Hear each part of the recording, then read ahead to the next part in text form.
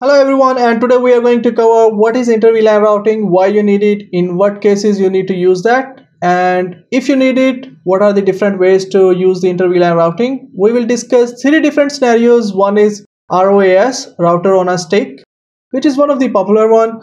We will also look into SVIs, which will be layer 3 SVI, and we will also look into routed interfaces. These will be the three modes we will review today, that how you can utilize it to achieve the Inter-VLAN routing. And at the end we will have the labs where we will just quickly configure it and see if it is really working. Those who don't know me, my name is Vikas and I will be covering CCNA, NP and IE. Please hit like and subscribe and hit the bell icon so you can be notified for the upcoming videos. Let's get started. The first thing we are going to discuss is why you need Inter-VLAN routing. For example, you have two different VLANs, VLAN 10 and VLAN 20. In VLAN 10 you have John and Andy, and in VLAN 20 we have Jeff and Steve. They are in two different subnet IDs from where you cannot communicate. If you will try to ping from 192.168 1.1 or 1.2, we have two pieces. Pinging it to the other side, you will not be able to ping it. But inside the VLAN 10 or inside the VLAN 20, you will be able to communicate. This is where Inter-VLAN routing comes in. Inter-VLAN routing gets achieved by three different scenarios. We will do the labs one by one. The first scenario we are going to discuss is router on a stick. In this scenario, what happens is all the PCs will be access ports and in different VLANs. But the router interface, let's say it has one interface, we will be converting it to trunk interface and configure the virtual interfaces on the router. Assign it the IP addresses, one from each VLAN, and then we will utilize the router as our default gateway to route these packets from VLAN 10 to VLAN 20. How the router is going to handle on the single interface is, once it's trunk, all the packets will be reaching to the router. When the router will send the reply, each frame will be containing the packet with the VLAN header in that one, and the switch will be able to identify where this frame is going to be. That's how the router does this whole Inter-VLAN routing. We will configure it in the lab. Just hold on a second.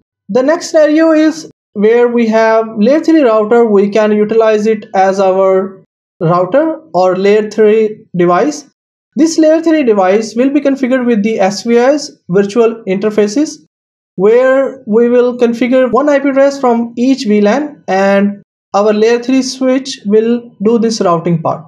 The last mode is routed interfaces. In routed interfaces mode, what happens is we have two different interfaces. In this one, we don't have any trunk interfaces. We have all the interfaces as access ports, and the router will have two different IP addresses, one from VLAN 10 and one from VLAN 20. That is where it will be able to route the packet received from one interface and send it to the other side, which will be between VLAN 10 and VLAN 20, and it will be able to communicate. That is the third way of communication. These are the three different ways you can utilize Inter-VLAN routing. Let's quickly do the labs and see how it works. Let's go towards our labs. The first lab we have is for router on a stick. In this one, I have connected 4 different PCs and I already configured the IP addresses. Let's quickly configure the VLANs on the layer 2 switch, and we will convert these interfaces to access ports. We will convert the router to the trunk port. If you are not aware with the VLANs and you are not aware with what is trunk and access ports are, just check the lecture. The link is above. So let's quickly go to the switch, go to configure terminal, and we will configure two different VLANs. VLAN 10, let's name it data VLAN 1, and let's name VLAN 20, name it data 2. So we will configure all the interfaces as access ports except the router interface. The last interface is router interface, show IP interface brief. We have 4 interfaces up. The 5th interface is down. We didn't configure the router yet. So let's configure these first 4 interfaces into access ports. 1 and 2 will be in VLAN 10 and 3, 4 port number will be in VLAN 20. Let's configure it quickly. Let's quickly configure first 2 interfaces in VLAN 10. Interface range, fast Ethernet 0/1 and 2. Switch port mode access, switch port access VLAN 10. Alright. and let's give the description VLAN 10. Let's configure the other two interfaces quickly. Fast Ethernet 0/3 and 4, switchboard mode access, switchboard access VLAN 20. Let's do the end, show VLAN. We have our interfaces configured and it should be perfectly fine. Just to verify we are not able to ping in both of the networks, let's quickly do that. If you go to any of the PC from VLAN 10, let's ping it. Alright, let's ping it 192.168.1.2, which is the second IP address. We received the reply. But if we try to ping VLAN 20 172.16.1.1, we don't have any response back. Now it's time to configure the router, and we will configure this interface as trunk, which is 0/5. Let's go to the interface. Let's go to the switch back and let's configure it. Let's quickly configure interface fast Ethernet 0/5, switchboard mode, trunk, switchboard, trunk, allowed VLANs 10 and 20. It's always good practice when you are configuring the router interfaces to mention which VLANs you want it to send the traffic. Right, we are in the router. Let's check what are the IP addresses we have. We don't have any IP address, and we have Ethernet 0/0, which we are interested in, which is currently in administrative down. Interface Ethernet 0/0/0, and we let's shut it down so the interfaces comes up. Now here we will be configuring two different interfaces, which will be a virtual interface. So let's configure the interface Ethernet 0/0/0.10. This is what we are going to assign it to VLAN 10. And encapsulation .1q, here we will be assigning it the VLAN ID. So let's assign the VLAN ID. We have assigned it. Now assign it the IP address 192.168.1.254.255.255.0. We are good to go. We can ping VLAN 10. Let's configure another interface for VLAN 20. Interface Ethernet 0/0/0.20. Encapsulation .1q, we will be assigning it the VLAN. IP address 172.16.1.254.255.255.255.0. If you are not aware with the subnet mask, the link is up. You can see how to calculate these things. Alright, let's ping this VLAN as well. What is this do command does is, you can run the commands which are of user mode in the privilege mode. It will automatically adjust the where it needs to run. 172.16.1.1, this is PC1 and it's pinging. We are pinging both of the interfaces perfectly fine. Now let's go to any of the VLAN which we was not able to ping it earlier. Let's go to its CLI. If you notice, we was not able to ping 172.16.1.1 earlier. Now if you try to ping it, we have the reply. The only thing you need to set is the default gateways. I already set it. This is how we configure first scenario. Let's look into the example number 2, where we have used SVIs to do this inter-VLAN routing. I have connected layer 3 switch, which is 3650, and I connected all 4 pieces with that one. I already configured the VLANs and their IP addresses for the PCs. Let's configure this switch with two interfaces, VLAN 10 and VLAN 20. This VLAN 10 will have the IP address from this side, left side, and VLAN 20 will have from the right side, 172.16.1.254. Let's quickly go into the switch. Okay, we have our switch. If you notice, I already configured the VLANs and interfaces.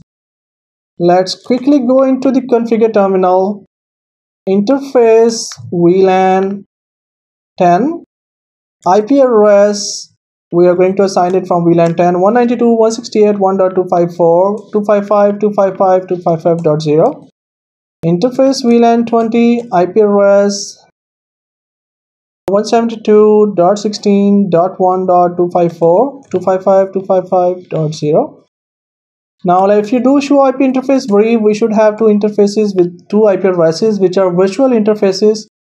If you try to ping 192.168.1.1, you are able to ping it. Let's ping the other zone, 172.16.1.2. Now if you try to ping from John to Jeff, which is in different VLANs, it should be pinging perfectly fine. Let's try that. Let's ping 172.16.1.1. This one we are not able to ping. Let's check what is the issue and why is that is. Let's go to switch. Now let's verify from the switch side as well. Show IP route, and we have the routing table empty, which seems like the default command is disabled for the routing table on this switch.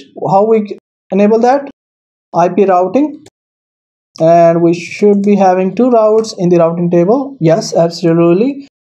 Let's try now from PC John. Let's try to ping it again, and we should be able to do that. This is how we do in the second scenario. Remember, if you are not able to route between the devices, by default IP routing is disabled on some of these switches. Always check show IP route and you should be fine. Let's go towards our third scenario. In this scenario as well, I have already configured PCs and VLANs. Now we will be configuring the router as our routed interfaces, one in VLAN 10 and other one in VLAN 20. Currently it is in down status. Let's configure the switch to make these interfaces as access ports. Let's quickly do that. Our interfaces are configured 5 and 6 as the interfaces. Let's interface fast Ethernet 0/5 switch port mode access switch port access VLAN. Let's put it in VLAN 10. Alright, and interface fast Ethernet 0/6 switch port mode access switch port access VLAN 20. If you notice show VLAN, we have all the interfaces properly configured. Let's go to the router and try to configure that. Going back to the router, CLI. Okay, and let's go to the configure terminal. Do show IP interface brief. We have all the interfaces down. Let's configure it. Interface Giga Ethernet 0/0. Let's configure the IP address 192.168.1.254.255.255.0. This one we want it in VLAN 10. Interface Giga Ethernet 0/0/1 and IP address 172.16.1.254.255.255.0. No shutdown, and we should have our all the interfaces up. Show IP route, and if you remember in the switches we have to do that IP routing sometime, but in router by default this is on. Let's try to ping it 192.168.1.1 and we have the reply. Let's try to ping 172.16.1.1. Alright, from here we are not getting the reply. Let's see why is that. Oh, we have it. Okay, so it's just resolving the app. Sometime it's okay. So it's working fine. Let's go back to the PC and ping 172.16.1.1 and we have the reply. This is how we configure the Inter-VLAN routing. Hope you got the idea. If I have increased your knowledge in any ways, please hit like and subscribe and hit the bell icon so you can be notified for the upcoming videos. I will see you in the next lecture. Take care.